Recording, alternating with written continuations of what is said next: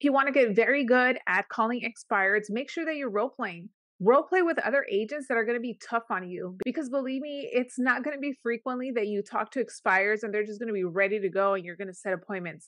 A lot of them are going to give you so many different objections, and a lot of them are going to require multiple follow up phone calls. And if possible, I would definitely recommend for you to go and door knock them.